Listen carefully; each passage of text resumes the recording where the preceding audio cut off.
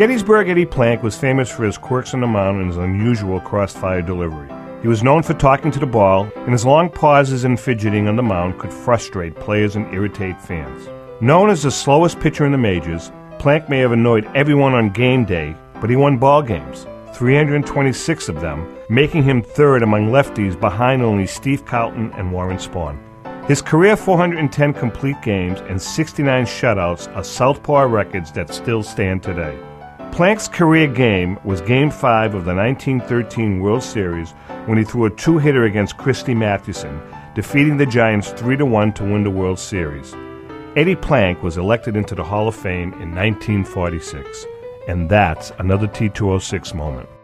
Go to www.T206players.com to learn how you can order your copy of the T206 Collection, The Players and Their Stories.